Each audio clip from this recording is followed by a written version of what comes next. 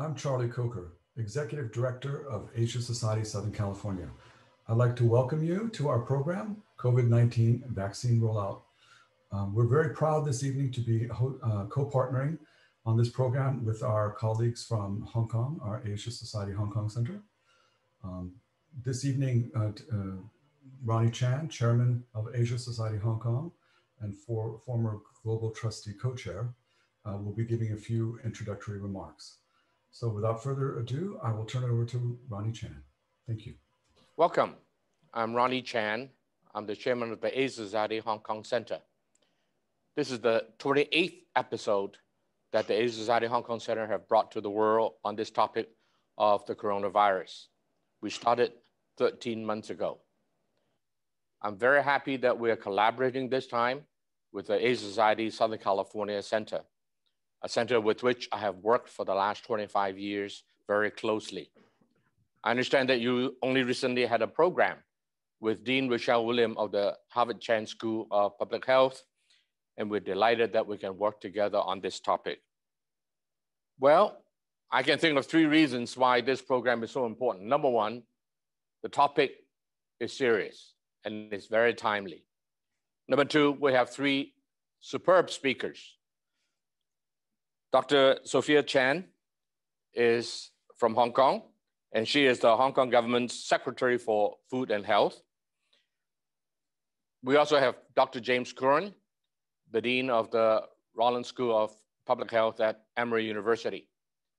Many of you may be wondering, Ronnie, do you have a relationship with Emory? Well, 2014, when I visited the School of Public Health at Emory University, it was Dr. Curran that received me.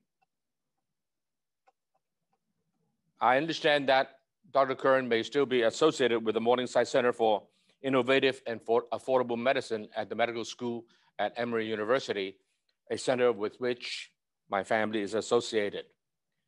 Last but not least, we have Dr. Ashish K. For a long time, for something like 16, 17 years, he has been a distinguished professor at the Harvard Chan School, and surely one of the world leaders in preparedness and response on pandemics. So the three of you, together with your fellow professionals in public health, are perhaps today's most important people in the world. Finally, I can think of one other reason why this program is so important, because all three of our speakers are graduates of the Harvard Chan School of Public Health. So ladies and gentlemen, sit up, learn, and enjoy.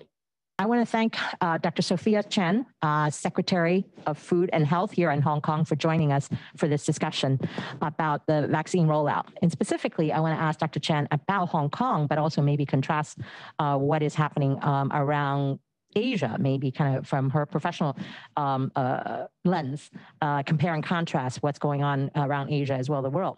So Dr. Chan, you are probably one of the hardest women, working women in Hong Kong today. And I want to thank you on behalf of all of us. This has been a tough year. Since in Hong Kong, we kind of got it earlier than anybody else. We started hearing about it in January. So your life, all of our life have changed now for forever. But can you tell us more about some of the latest development with the vaccine rollout program in Hong Kong, which began in February? Thank you, Alice. I think it's been a challenging year for all of us, but I continue to be proud to be part of this fight, with the virus. Of course, vaccination is something that we have always been hoping for, and now we have it in Hong Kong. Since I think the 26th of February, we have authorized, two types of vaccine for use, for emergency use in Hong Kong. So we have started the vaccination program. And ever since the past few weeks, we have been expanding the priority groups. Initially, we started with a few groups, including, of course, healthcare professionals and people working in the elderly homes and people who are in critical services and so on. But most recently, we have lower the age limit starting from 30 to 59. And of course, those who are above 59 are also included. So now the eligible population is about 5.5 million. That is about 80% of people who are eligible above 16 of age, because the two types of vaccine, one of them can only use for people who are above 18, and the other one is above 16. So far it has been quite smooth. We have a total of 29 what we call community vaccination centers. Some are doing the Sinovac vaccine. The other one is community vaccine, or we call BioNTech vaccine. So we also have for Sinovac, because the storage and also delivery is less challenging. So therefore, it can be done in the private GP's clinic. We have over 1,400 GPs with about 2,000 sites that are also providing Sinovac, and also 18 general outpatient clinics in the public system. For BioNTech, of course, there are a total of, I think, 7 plus 12, a total of 19 community vaccination centers that is providing BioNTech. So far, I think the latest figures, we have about 250,000 people in Hong Kong already been vaccinated, and of course we hope the numbers will go on. But that is only the first dose. We need 2 doses. So I think so far we have been trying to promote the confidence of people in vaccination, because it is voluntary, and we have a choice for people as to which vaccine they're going to get in different centers. But I think it is important for us to have public and also transparent information about each vaccine, so that people understand what technical platform they are in, and what are some of the possible complications or side effects, and what are some of the contraindications that, in what condition that people shouldn't be taking the vaccine. So all these are transparent, and we have a dedicated website. And of course, the most important is because the vaccine development is still pretty new, because it has started, it's R&D, for about a year. And so therefore, the time frame of development and research is really, really short if you compare with other developed vaccines. So therefore, we have developed a mechanism under the Department of Health to really do surveillance of all the vaccine-related adverse events, so that we are aware of the situation, and that we have a notification system by the healthcare professionals. So all those are in place, but it is still important to get people's confidence, because with some of the cases that they have got vaccinated, but because they also might have other conditions, and it happened that they died, or in cases where they have gone into the intensive care unit, people started to worry. But because we have a clinical events committee of experts to look at, the most important thing is to look at whether there is any causality. So the causality assessment is most important. And so far, our experts have told us publicly that all these adverse events, so-called, do not have any relationship or causality with the vaccination. I think you talk about the causality.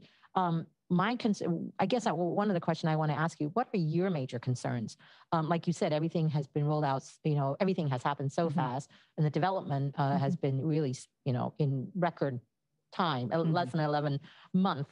And when we were talking to Professor Cowling, I remember our first program, we thought it was going to be 2 or 3 years to get a vaccine out, and in the world, in Hong Kong, really less than a year. So what are your major concerns as, our Secretary of Food and Health here in Hong Kong with a vaccine rollout? I think the most important thing is really for more people to get vaccinated in the shortest time, because with the prevention and control of the epidemic, I mean, we have been, doing it for a year now. We have different waves, and we have been successfully curbing, some of the waves. We are in the tail end of the 4th wave now, but then I think vaccination is our hope, because with more people getting vaccinated, the shorter time we can achieve a larger proportion of people getting vaccinated. That means, one, that they are protected individually. Two, I think, their friends, their family are also protected. And if we have got enough people, we can achieve a herd immunity so that the entire society is vaccinated. And with that not only can we control the epidemic with less confirmed cases, and that people's health and life are protected, but also I think we are about to hopefully resume, many of our daily lives, and also our economy, as well as, our travel, because many people are really hoping to travel, not only for pleasure, but also I think for business. In order for us to revive our economy, I think, some travel, be it across the border to the mainland or international travel, is important. So I think the more people are getting vaccinated in a shorter time, the faster we'll be able to get our herd immunity, the better we are in a position to discuss with, other places for these vaccination passports or some negotiation. I think you're so right about the travel. I think people, people forget that Hong Kong is a small place. We're a global city, and we're proud of that. But for 7.5 million people, it's really unheard of that in this last year or so, we cannot even go across the border without quarantine, and also, or even Macau. Yeah. And we realize how small Hong Kong is, and the importance of trade to Hong Kong. But one of the things I want to also kind of stress is how well Hong Kong has managed the COVID-19 pandemic. Over 11,300, over 11,000 cases, 203 deaths in a city of 7.5 million. And I'm contrasting this with Israel, which is slightly more. They're almost 9 million people, and 824,000 cases, over 6,000 deaths. So Hong Kong has really managed in terms of managing the crisis, the pandemic, really well. But right now, I guess with a vaccine, it is really about getting us traveling, but it's kind of back to normal a little bit. Whatever normal is, we're going to have a new normal for sure.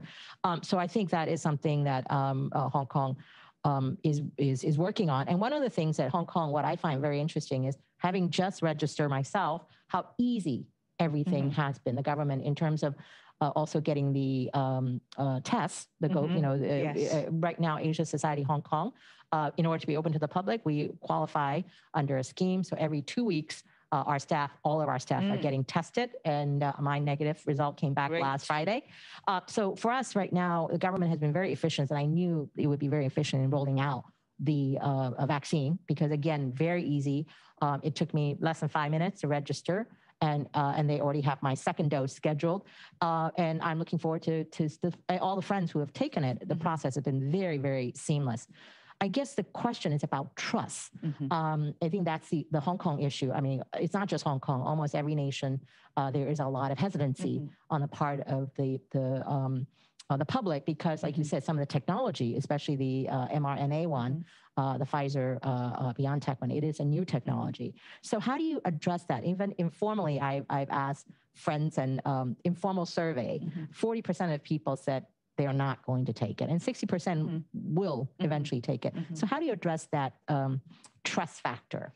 I think trust is indeed, I agree, is a very important issue, and somehow I think in the past years, before the epidemic, because we have this social unrest, and so the trust on the government to a certain extent has been quite fragile. But we are trying to gain the trust. But on this health issue, on this public health issue, I think, first of all, people should trust science. Second, I think they should trust the experts. For the vaccine that we have authorized for emergency use in Hong Kong, we have an independent expert panel to look at all the data supplied by the vaccine manufacturer. That is the clinical trials data, phase 1, phase 2, and phase 3. And not only that, we also requested requesting, them to supply data to us even after we have authorized them. That is, after they have gone post-market data, our experts will look at it.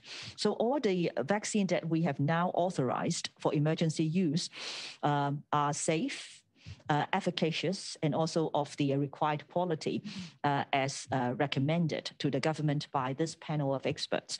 So I think, and also, with these vaccines, the benefits actually outweigh the risks that we are exposed, in this epidemic. Not only in Hong Kong, but as you have already said, we're an international city. So we are also subject to the pandemic, globally as well.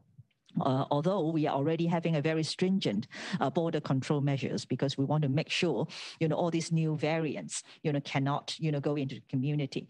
Even if they happen to come into Hong Kong, because we are an international city, but we have different safeguards. For example, the testing at the airport, the quarantine for 21 days in the designated hotel and designated transport, and all these closed loop quarantining that we are trying to safeguard. So it is important that I think within the community that we get these vaccines so that our life, our social distancing measures that I think, some people are suffering, can get back to normal. I think on that note of, you're right about, it's better to have the vaccine than not. The Israel numbers, I guess in over 50% of the population, about 50% of the population have been inoculated with a second dose. And the preliminary results from that is 98.9% effective in preventing death after second dose has been administered. Mm-hmm. So I found that number very, very encouraging. So that is something that I think you're right about the science, getting the information out, it was going to be a priority. But you touch upon the 21-day quarantining, and that, when I was telling friends I was going to be talking to you, that has been the number one question. So one of the question has been, with a vaccine, and many of people are going to take it. So I think the comment has been, there's been a lot of stick. And is there enough carrot? For example, if you get vaccinated, when you travel, instead of 21 days, maybe 14 days or quarantining at home. Is that something? And yesterday, I think the chief executive also mentioned that in his address to LegCo about possibility of some of the changes. I know you probably can't tell us to, but I would just like to ask you about the 21-day quarantining. Will there be incentive for people, as an incentive when people are vaccinated, that they won't have to go through 21 days of quarantining? Right. First of all, the 21-day quarantine was kind of like a new measure that we have instituted for about 2 months, and that was really because of the new variant that we have discovered. Not we have discovered, but there are these new variants from the UK, from Brazil, and South Africa, and so on. And so we really cannot afford to have these new variants. First of all, coming into the community and spreading. Secondly, I think we have also tracked all our data. For people who came in, actually, in our day 19 test, there are about 10% of people who get confirmed, positive, even with the day 19. So we, at this stage, we bound to have to keep the 21-day quarantine. But you are right about, vaccination. What happened after vaccination? Can it be relaxed, or can it be some incentive, have some incentive for people? I'm sure, with more people getting vaccination, this must be the direction. I mean, we must be able, hopefully, with our experts, with the more data, to relax, for example, the quarantine, the testing frequency, for example, and even, people are starting to talk about vaccination passports, that is, traveling, or further bubbles. So I think this must be the direction.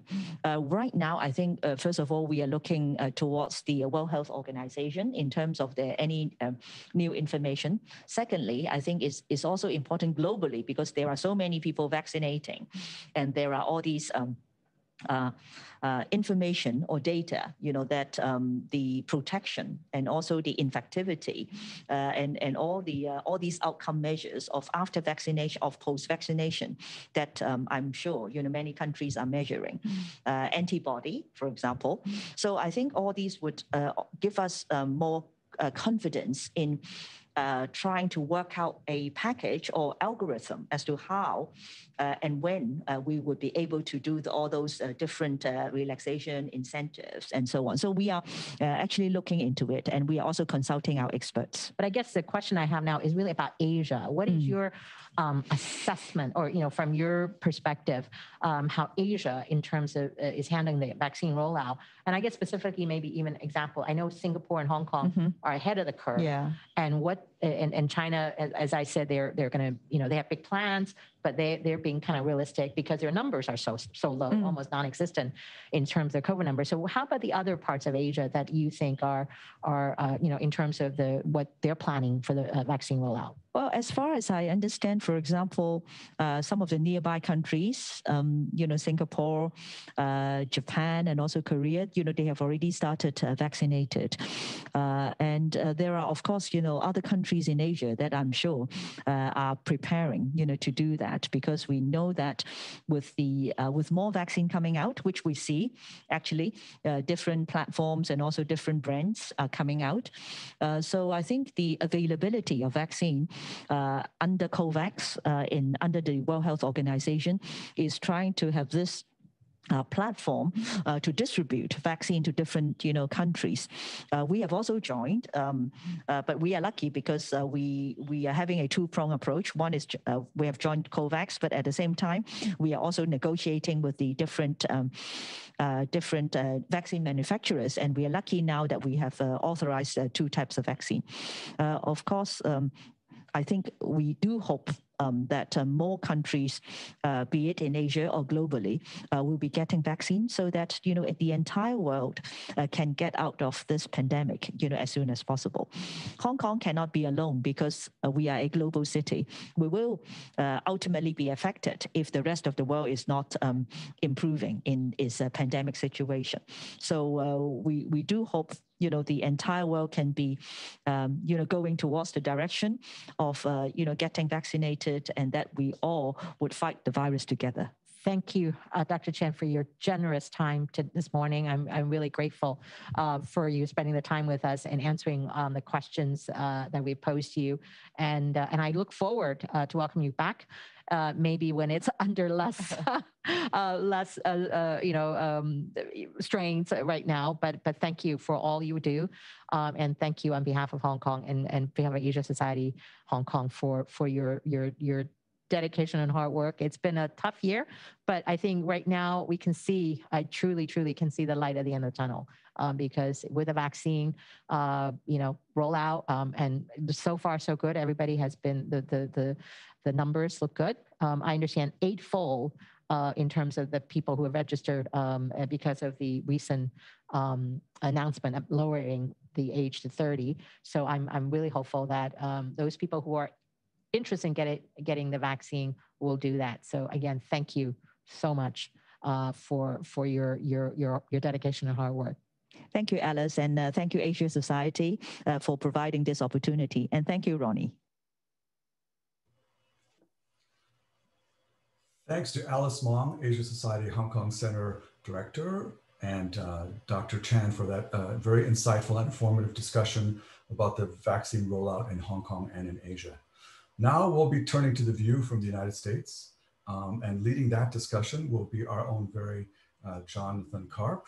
Jonathan is a dear friend and colleague, the former Executive Director of Asia Society Southern California, as well as a former journalist with the Wall Street Journal and NPR. So without further ado, I'll turn it over to Jonathan.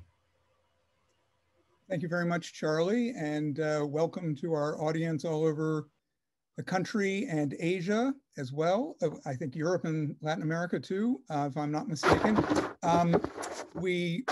It was great. Professor Chan's opening interview was a great setup for our conversation. We had two incredible experts, Dr. James Curran and Dr. Ashish Jha. They are the deans of their respective public health schools at Emory for Dr. Curran and Brown for Dr. Jha. And they also have been leaders in research on other viruses. Dr. Curran was an early leader at the CDC on HIV/AIDS research, and Dr. Jha was deep into the Ebola outbreak. So this is not their first epidemic/pandemic. I'd like to start our conversation with discussing the U.S. And then segue to the global outlook, where we can play off of Professor Chan. But as of today in the U.S., there have been nearly 116 vaccinations, shots. 22% of Americans have had at least one shot. 12% have been fully vaccinated. 2/3 of the population over 65 years old have had at least one shot, and nearly 40% are fully vaccinated. So there seems to be an acceleration and progress, as by and large, the overall case rates are coming down too. So Dr. Jha, I'd like to start with you. In response recently to a challenge on Twitter to write a happy story in 4 words, you submitted, quote, "This pandemic ends soon." Could you elaborate on why you're, could you elaborate on why you're bullish, and to what degree do the COVID vaccines factor into your optimism? Yeah, so first of all, thank you for having me on. It is always a pleasure and an honor to come and speak at the Asia Society.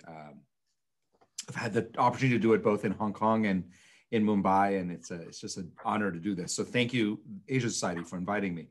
Now, let me talk about that tweet of mine from a few days ago. And look, this pandemic will end. All pandemics end. This pandemic will end in, when I say soon, sort of begs the question, how soon? I think in America, life will get meaningfully better by this summer. And so for the United States, we are heading towards a very high level of vaccination as early as May or June, and I expect there to be a relatively normal summer here. That's not the case for the rest of the world, which I know we will get to. So if your question is what brings us out of this pandemic, it is absolutely the vaccines. These vaccines that have been developed across the board are pretty terrific, and they will end up being our ticket out of this pandemic.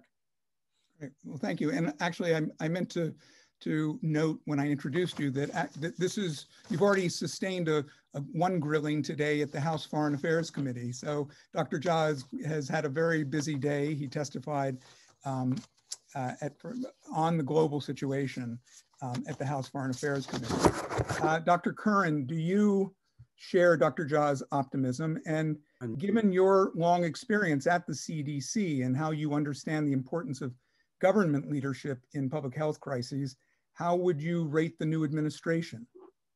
Well, I agree with Dr. Jha. As a matter of fact, I'd like to borrow his tweet. I think it's terrific. Optimism is not only warranted, but it's necessary. This has been the public health crisis of the century. There's been nothing like this in the last 100 years. And it's much worse than any of us thought it would ever be.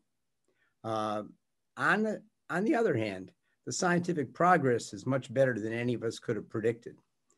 Who would have thought in this short period of time, we'd have all of these vaccines that are effective and safe and available already? Good public policy is based upon the best information available, a lot of transparency, and action. You can't wait till all the uncertainties are done to act. And as a matter of fact, the vaccines, as we know it now, are the best way for us to return to anything like normal. Now, the important thing, of course, is that government is almost always responsible for the health of the people living within the boundaries of their country. And it's extremely important to have government leadership in messaging, government leadership in transparency, providing information, government leadership in providing technology and resources, government leadership in balancing the economic issues with the public health issues. But it should all be based upon transparency, not and accurate information, not diminishing one or the other. So government has a huge role to play. And I think in the countries in the small areas that have been successful, the trust in government, like in Israel, for example, has led to great success, along with the, providing materials needed. Right. Thank you. And obviously, one of the key messages that the United States government has to get out right now is get vaccinated. Took a little straw poll of the attendees at today's program on where they stand, and over half have already started or completed the vaccine. About 15% have appointments. 32% are waiting for appointments, and less than 2% do not plan to get vaccinated. Dr. Jha, I think that's lower than what nationwide polls show. How concerned are you about this hesitancy, and how do we overcome it? Yeah, so if America looked like the audience of the Asian Society, we would be in very good shape. Unfortunately, that is not where America is right now. So there are different polls and different surveys, but basically it's somewhere between 25 and 33%, between 1 out of 4 and 1 out of every 3 Americans says that they don't have any plans of getting vaccinated. That's a problem. It's a problem. If we actually end up only vaccinating 65% of our population, that is nowhere near where we need to be to really have the level of protection, population immunity, herd immunity, as people often talk about, to really keep this virus suppressed. We probably need to be in the 80s, maybe even into the 90s. It would certainly help, but at 60s, we're not going to get there. And there are a variety of factors. I think I am of the opinion that some of that resistance will melt away. There's still some concerns that people have that these vaccines were developed very quickly. Are they really as safe as we think they are? And I think as they watch millions of their fellow Americans getting vaccinated and doing well, I think some of that resistance will melt. But I also think there's a sizable chunk of people who are going to be hard to convince, and we're going to have to work on that. And engage with them, because we need a large majority of people vaccinated. And at the same time that there's the public messaging, the science is progressing, as you noted, Dr. Curran. It seems like vaccines have been developed much faster than in previous epidemics. SARS, for instance, I think it took 20 months to even get to the testing stage, and by that point, it was the danger had passed. In this case, science is also bumping up against variants. I mean, how can you describe the challenge that vaccine developers and the public health community have in combating the different variants that have sprung up? For Dr. Curran is. Well, I think this means adequate rapid monitoring. I think the available science would say that we can be preliminarily confident that all of the variants outside of the South Africa variant look like they're covered pretty well by the existing vaccines to which they've been tested. This process has got to be ongoing, and it's got to be ongoing also in the community. So the people who become infected after they're immunized, for example, need to be tested for the variants, and they need to be monitored. And the good thing about even the variants that may escape this is that the facility by which the vaccines were produced has already encouraged the companies that are producing them to start to develop newer vaccines or additional vaccines. So to some extent, they're chasing this already and monitoring it. It shouldn't slow us down in terms of the vaccines. This is one of the areas where it's very important to go with what you got and to innovate as you move forward. And I agree with Dr. Jha about a lot of the hesitancy is sort of a wait and see hesitancy rather than the ardent anti-vaccine hesitancy that we've seen with some of the vaccines in children that are promoted by the anti-vaccine movement. I'm also concerned that vaccine hesitancy will be used as an excuse not to provide access. You know, we have access to information from trusted sources, and access to vaccines. So if people say, for example, that minority communities are less likely to want to be vaccinated, that gives us an excuse not to provide trusted advisors out there with trusted information. So access to information is very important. And then also we have to keep it up, because as people see their partners and their friends getting vaccinated and being protected, that's a tremendous motivation. And right now we're still, the demand is still well below the supply. And that gives us kind of a national excuse not to deal with hesitancy. Right now, we're mostly talking about hesitancy rather than dealing with it. When supply exceeds demand, then we have to really act.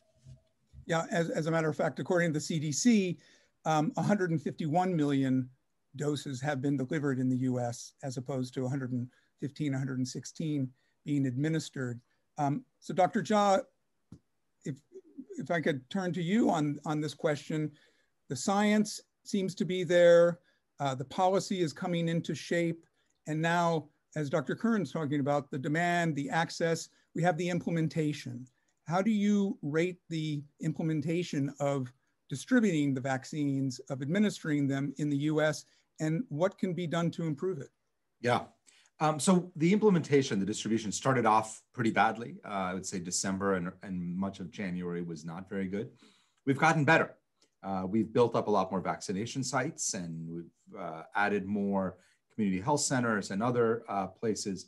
And so right now we're administering about 2.5 million vaccine doses a day. Mm-hmm. And I think we have the capacity built up that we could get to 3 or 4 million a day without a problem. And if we can do that, that would be fantastic in terms of getting a good chunk of Americans vaccinated. But I want to go back to a point Dr. Curran raised, which I think is exceedingly important. We are confusing lack of access and lack of engagement, particularly in the African-American community, with hesitancy.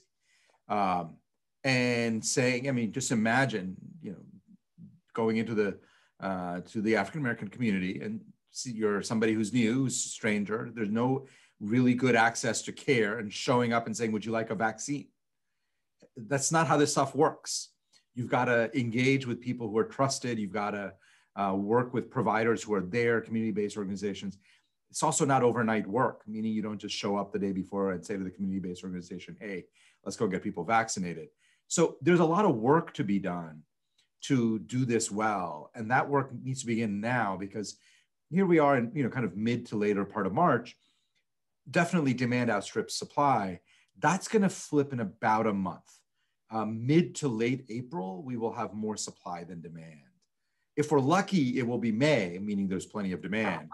But if we're unlucky, it could be early April. We have a lot of work to get people ready, that third to half of Americans who may not be readily excited to get vaccinated. We have a lot of work to get the vaccines to them. And one follow-up question to you on, as you mentioned in your testimony today in the House, that, and I didn't realize this, that variants make up more than half of the US infections. Which variants are or about that? Those about are half. So it's the main one is B117. This is the variant originally found in Kent in the UK. It has been, we've just been tracking it. It keeps growing and growing and growing. And, it's somewhere around 40-45% today. And it'll be before end of March, it'll be 90% of all infections. And before end of March means, it's not that far away, right? And this is what is causing the plateauing of the cases in the US, with about a dozen states now actually starting to see increases in infections. I think it's all driven by B117. It's also driven a little bit by relaxation of public health measures. That's happening way too early, while still a lot of people are unvaccinated. So yeah, it's B117. I have to say, this is the one I worry about. I mean, people talk a lot about the South African variant, the Brazilian variant. They both have concerning features, but I don't know that either of them will end up becoming major problems here in the United States. They might, but I'm largely hopeful they won't. Right. And Dr. Curran, as Dr. Jha just said, that there's perhaps some premature opening. What are the benchmarks you're looking for before the economy opens more, before there's a lot more indoor activity? Is there a particular metric or series of metrics? What does success in that regard look like? I think the major concern that a lot of us have is that the combination of COVID fatigue and political desires to open the economy and things like this will reduce the mitigation efforts before the vaccines and other types of immunity can really take hold. Now, we know we're not there yet. That perhaps 30% or more of Americans have already been infected with COVID and have some immunity, and 20% of Americans have some vaccine immunity.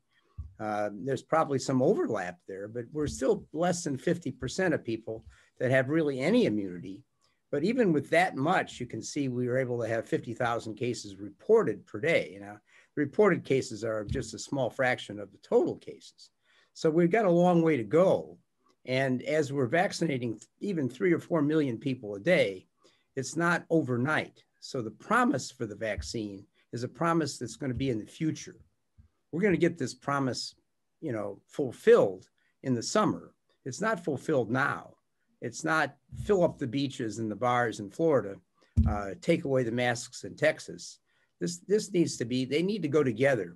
My daughter and other people who work at the CDC call it a Swiss cheese type of prevention mitigation efforts. And you can think of the vaccine as a pretty nice piece of almost no holes cheese, but it's only got 20% of the people. So you've got to have those other layers going, and they have to keep going until we're up to 70 or 80%. Otherwise, we're not going to knock this down as far as we want. And so we can't just say, well, let's relax mitigation and let the vaccine keep up so we can just keep it at a nice 50 to 100,000 a day. That isn't good enough. We're not going back to normal at 50 to 100,000 cases a day. So this depends on not just the people getting immunized, but the rates of infection going way down. Right. And that means that the vaccines need to be a real stimulus to people to keep up the mitigation efforts, not to stop them. Like, oh my goodness, there have been 113 million doses. Let's go party. No. There's been 113 million doses. When we get up to about 500 million, then we can think about a little bit of a party. Right, and Dr. Jai, you've talked about this too, in terms of how to build more of a consensus on accepting agreeing on a acceptable risk for the public. Do you see progress in that area? Do you have a way to help that conversation? Yeah, this has been one of the most challenging parts of the whole pandemic. I've spent a lot of time with governors and health commissioners from various states, and every single time case numbers start declining, there is immediately this push to let's open up all the restaurants, let's open up the bars, let's do what we can to get back to normal. And there is a conversation that we have about how much infection are you willing to tolerate? How much death are you willing to tolerate? And the answer, if you look at how people are behaving, the answer is not zero. People are willing to tolerate a certain level of infection, hospitalizations, and deaths.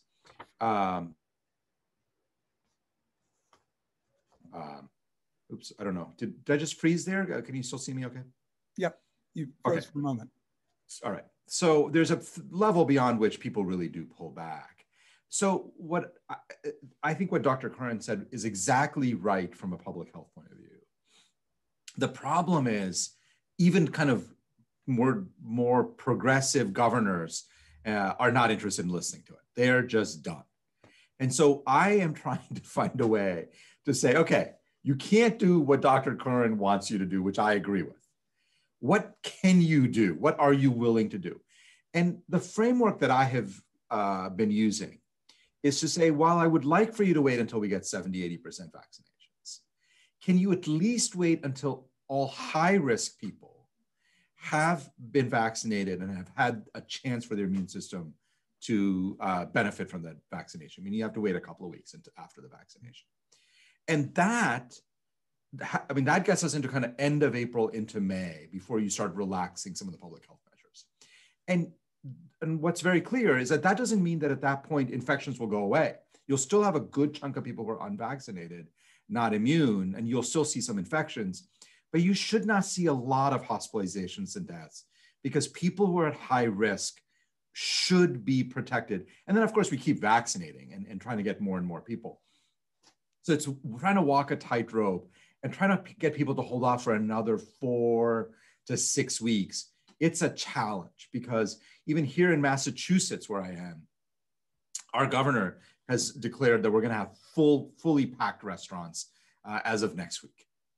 Right, and New York is going to allow spectators back at sports events. Same in California, and at least in New York, the rates are going back up. Yep. So just to wrap up the U.S. side of this, Dr. Curran, what do you see as the biggest risk right now as the vaccines roll out to sort of keeping progress on track? I think Dr. Jha is right about the wisdom of prioritizing the elderly for the first set of vaccines, and in particular, approaching nursing homes. The nursing home situation in the United States has been a horrible public embarrassment with 20, 30 or more % of the deaths coming out of nursing homes, which gives us an idea of how we treat the disabled elderly in our country. And by prioritizing that, we've seen the first effect of a decline in admissions from nursing homes to hospitals by prioritizing vaccine. Now, what we should see in the scenario that Dr. Jha has promised his governor is that we should start to see a big decline in hospital admissions. And instead of having 85% of people in the hospital over 65, like we used to see, we ought to see hospital admissions only among young people or young people under 65. Now, we're not going to see that exactly, but we haven't really approached a high enough proportion of the elderly until we see a really big drop in admissions among the elderly. And I think that is feasible, but that should be one marker we should look at if we're going to have that strategy. Right. Okay. So now moving to the big wide world, obviously the news from Hong Kong is encouraging. It's a small territory. Taiwan is small. It's also got encouraging results. Israel is relatively small, and it's done a very good job of getting vaccinations out. So those seem to be bright spots. But French President Macron today just imposed lockdowns from tomorrow on a number of regions, and including Paris. The rates are going up all over Europe.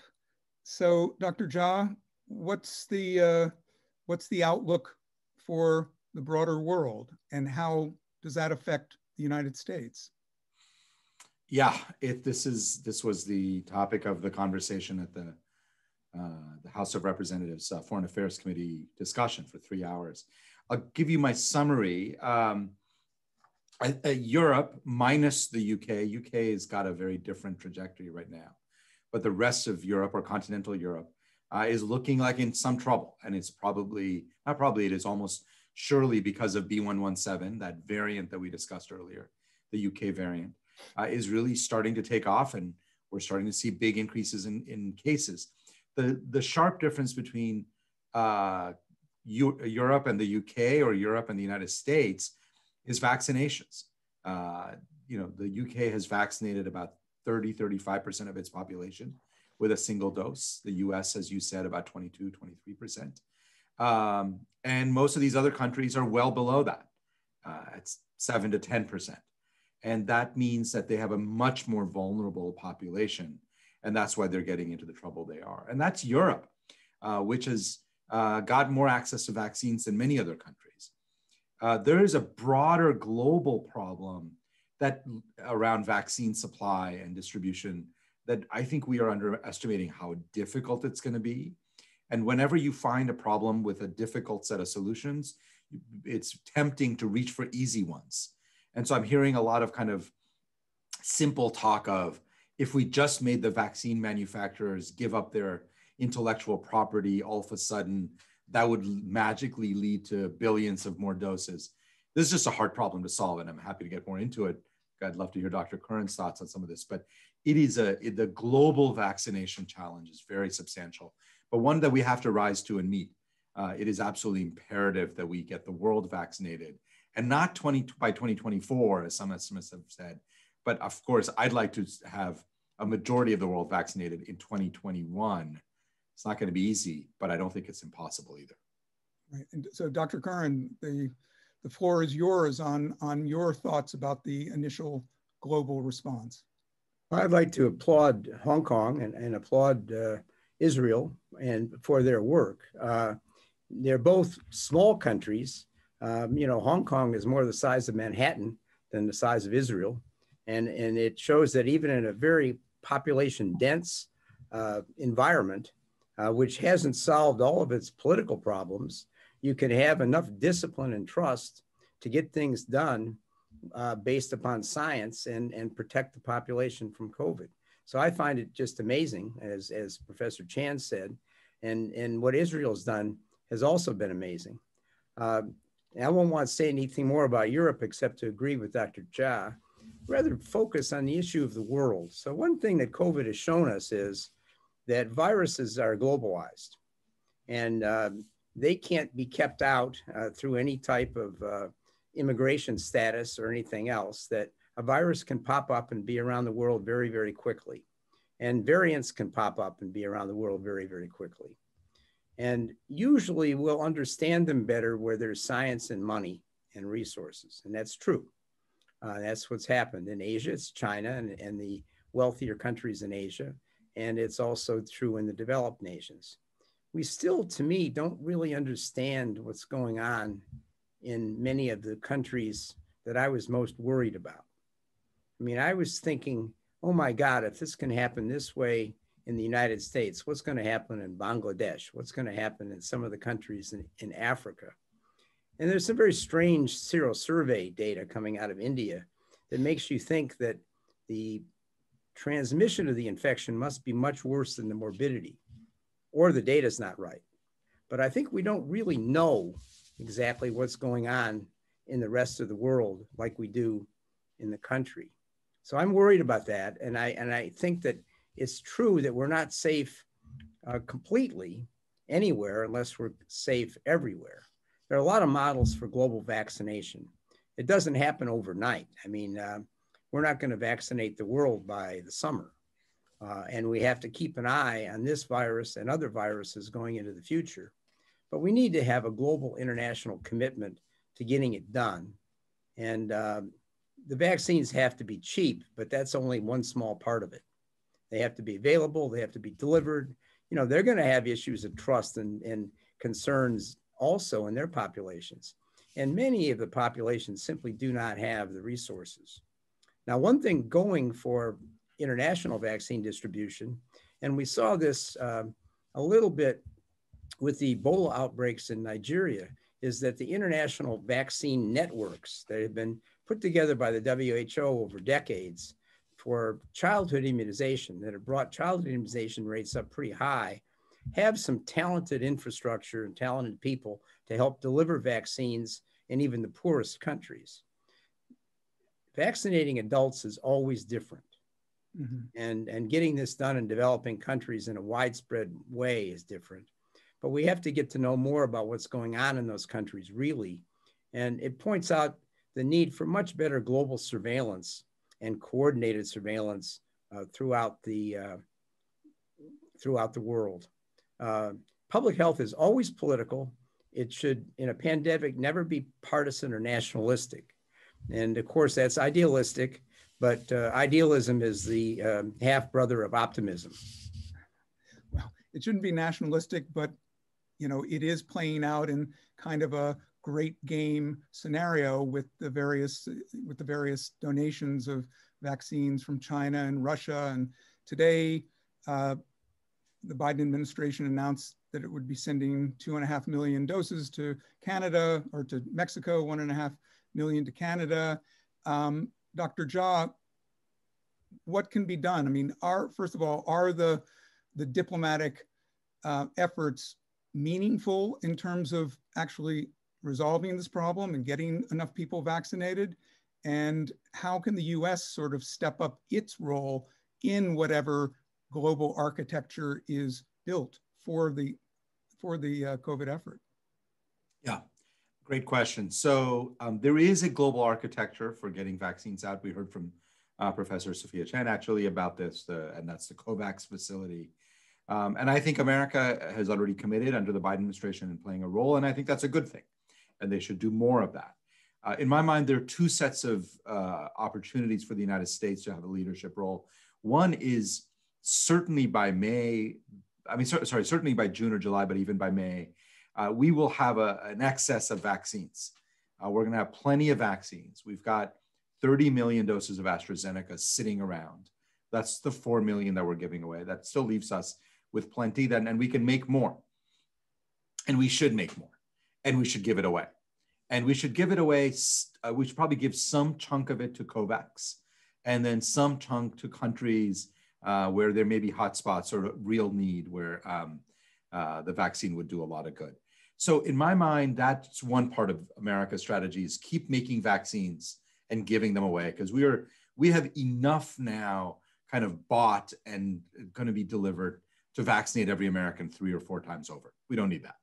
Second is we need a global effort to ramp up vaccine production. And this is much, much harder than it looks. You have to find facilities that can actually produce vaccines. The one key point that I want people to walk away with is vaccines are not like pharmaceuticals. You can't just, these are biologic agents, and they need a lot of very careful work in order to make them reliably and safely. And it's going to be critical that we engage in that. So there's a real opportunity for US leadership to ramp up vaccine production, but that's going to take a lot of work in finding raw materials, finding people who can actually build vaccines, people who have the technical know-how, a lot of complexity, not unsolvable, but it's not going to happen on its own. COVAX isn't going to be able to do it. WHO won't be able to do it. Will require national leadership from President Biden or another global leader. Thank you. We're almost out of time, but I want to extend it a little longer to get to some of the audience questions. So I hope that's okay with our speakers on the East Coast. It's getting late. Asia Society audiences are typically global travelers. And so we have a question about that, and it's for either one of you. Do you think that showing proof of vaccination will become mandatory and the norm for future travel? Can you think of any reason for exceptions to this if it were implemented?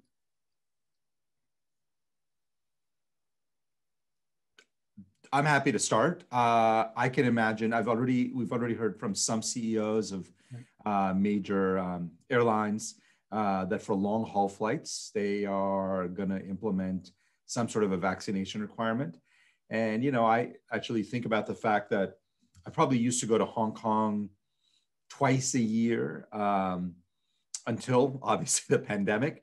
And it's a 16-hour flight from Boston to Hong Kong. It's a direct flight.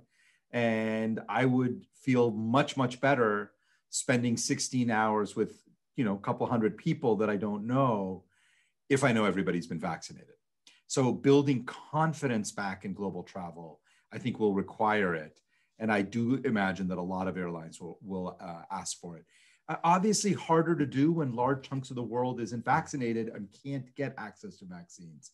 So do you require it? And what do you do with travelers who are in countries where vaccines are not readily available? So there are going to be some challenges, and there may be a transition period, but I can imagine vaccinations could end up being a pretty important part of global travel. I think that it falls in the general category of, will vaccines be mandated for X, Y, and Z? Will it be mandated to work in a hospital? Will it be mandated to attend a university? Will international students need to be vaccinated to come to the US? Will students come to the US if they find out that it isn't mandated for other students? Will parents let their kids live in residence halls if people aren't vaccinated? We aren't even quite wrestling with this enough from my point of view. in part because of this supply and demand issue, and also the vaccines are still available under emergency use authorization. So until they're really licensed, right, it's hard to really mandate them. But I think there's going to be a lot of pressure for people to be vaccinated under a variety of conditions, including travel. And there'll also be a lot of incentives for people. Many universities, including ours now, will be requiring people to be tested every week. And of course, all the sports organizations, people get tested every week. I can see that if you have been vaccinated and can prove it, the frequency of testing may go down. Now, that doesn't mean it's mandatory exactly, but it does mean that, you know, you have your choice between getting vaccinated or getting a nasal swab once a week for a long time. And I don't know how it's going to play out. The problem with mandates is that they're discriminatory, just like prioritization is discriminatory. And when you start to discriminate, you have to ask yourself whether it's honest discrimination or not. You know, are you saying only, when you say only certain groups of people can do something, and then you look at the groups who are disqualified, you find that there are often disparities there by race, age, educational status, access to vaccines, insurance status, a lot of things like this. So I think it's important for people to start to wrestle with this issue now, both the positive incentives for vaccine and then the negative incentives for not being vaccinated. But like Dr. Shah says, there's some inevitability to this. The other thing is entry into countries. Right. I'm not sure Hong Kong is going to want Americans to come visit too often unless they've been vaccinated. They don't have any cases. They don't want to introduce it into a city with 7.5 million people in a very small place where spread could happen very quickly. Thank you. And last question, and each of you can give a quick answer to this. And it gets to the issue of global collaboration and possibly overcoming some of the nationalist feelings and collaborating on a scientific level that may or may not have happened in the past. The question is there an effort to buy and run trials of the Russian vaccine in the West so that there can be another sort of Western approved candidate if it's shown to be effective? That goes for the Chinese vaccine as well. I mean, has this been done before? Is it worth a shot? Yeah, it's a good question. So a lot of countries in Africa are starting to now use the Russian vaccine. The Russian vaccine has not gone through any kind of regulatory approval, well, outside of Russia, at least that I'm aware of. The EMA, the European Medicine Agency, has said they will evaluate it on kind of a rolling basis. I'm not sure exactly what that means. Right. But it is absolutely essential in my mind that the vaccine be evaluated much the way that the BioNTech Pfizer vaccine, Moderna, J&J, AstraZeneca have all been. That's going to be a really critical part of this. I don't know that we need to run another trial. We might. But what I do know is that the data that underlies the reporting has not been made public in a way that would need to be made in order for these things. But maybe just my last point, there is now going to be a flood of vaccines. And one of the best ways of creating hesitancy, in my mind, is not going through a careful regulatory process on each of them to ensure that all the vaccines that get out there are safe and effective. That's probably our best long-term game plan for helping people feel comfortable about these vaccines. And I'm deeply worried that a lot of vaccines are getting out there without that regulatory evaluation. That's an excellent point. Dr. Curran, would you like to? The only thing I would add is that the days of the randomized controlled trial with placebo recipients are close to being over in the United States, except for children. Mm-hmm. I was actually a vaccine trial participant myself in the Moderna trial. And the idea that people would go in when you know you can be immunized with a safe vaccine and volunteer when you might get a placebo will be considered unethical in many areas and won't be allowed. So there have to be ways to evaluate vaccines, to evaluate the existing data that haven't been shared, but also different types of study designs to look at equivalency rather than to look at placebo-controlled trials. Right. And moving to countries where there's no vaccines to doing those trials will also be thought of as globally unethical, I think. Right. Well, I'd like to thank you both. This has been excellent, and I've learned a lot. We appreciate your time and your expertise. And so I'm going to end with my four-letter story. You both were superb. And there's a three-word epilogue. This story continues. So with that, thank you. And I'm going to hand it over to Hong Kong, Alice Mong. Thank you, Jonathan. Thank you, Dr. Jha, and thank you, Dr. Curran and Dr. Sophia Chan. I am really delighted to be here. And as I said before, just got my first vaccine yesterday, and I am looking forward to traveling when I can get back to the States to see my family. And I want to again thank our wonderful speakers and Dr. Chen, who is we actually interviewed her yesterday, and we have an extended a program that we will put on Asia Society Hong Kong website for those of you who are interested. She goes into more details about what's happening here in Hong Kong and some of the plans. So please check out our website. And I want to thank Dr. Jha. It's great seeing you again. And even though it's in Zoom again, last time we saw you, it was episode 18 in July. And I really thought when we started this series on our COVID update, it would be a short term, maybe a 6-month project. Little did I know that a year later, we are here on episode 28, as Wani has mentioned earlier. And but I know one of the key thing is really to get to know from the experts. And one of the things that Dr. Curran addressed is really about the uncertainty. If we can help address the uncertainties, that certainly is a public service. So I want to thank Dr. Curran for being here, and we look forward to welcoming you to Hong Kong in person in the near future. Been there. It's a great place. I know. I will. Well, we look forward to walking to Asia Society Hong Kong for a program like we had with Dr. Jha when he spoke about Ebola a few years ago. So we look forward to traveling again. So thank you to our wonderful speaker and the staff. It's been a delight for Asia Society Hong Kong to collaborate with our Asia Society Southern Cal colleagues. It's been, this is one thing that I think a positive side of COVID has brought the Asia Society family closer together in terms of our program planning. So it's programs like this that we are able to bring you globally. So I really want to thank Lee, Angeli, and Charlie, and my staff here in Hong Kong for making this program this morning possible. And look, and if you like what you're seeing, please support us by becoming a member of Asia Society Hong Kong or Asia Society Southern Cal. We really need your support. All the programs we've brought to you this year, it's been mostly free online. So please join us in supporting Asia Society Hong Kong, the global family, if you like.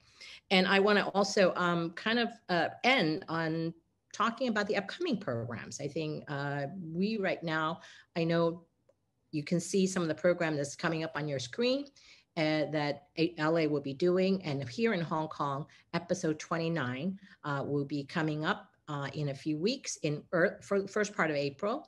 A conversation with Professor Manfred Green talking about the Israel experience. Israel has already kind of vaccinated over 50% of the people. So a lot of lessons to be learned from Israel. So join us in April when we have an opportunity to talk to Professor Green. And on that note, I want to again thank all of you for joining us this morning here in Hong Kong, afternoon and evening in the US, and really stay safe. And thank all of you for being part of the Asia Society global family. Good morning and good night. Thank you.